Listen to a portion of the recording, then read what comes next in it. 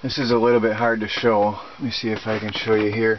I stripped down this trailer to the bare metal. The wood was quite rotted in some places. There you can see some new wood framing that I attached. I cut off to where it was still good. And here you can see some more patch-up work. That's the original board, and here's the new piece attached. Because it was rotted to nothing up by the door frame over here. And I had to replace this panel here as well. That was just a powder that disintegrated under my fingers. I'll show you if there's enough light. That panel goes all the way across here. That was a piece of scrap wood I had. It was some treated lumber, so it's very solid and weatherproof. And you can see some new lumber framing I put in here. This was the bathroom closet of the trailer. Nice vanity there.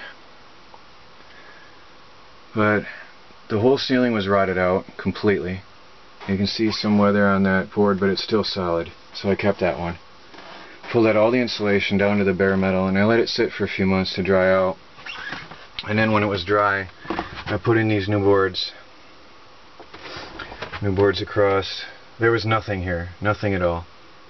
It was all just disintegrated to a powder.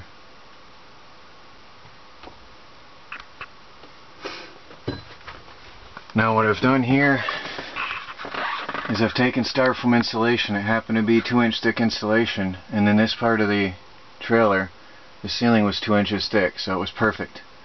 And at the seams I've taped it with aluminum tape, my favorite stuff. And later I'm going to take my spray foam and spray up into these cracks and seams and make sure there's no gap at all. And this will be better than it ever was, even from the factory. So I'll put that last piece up in there and then spray foam everything and put a new ceiling board up.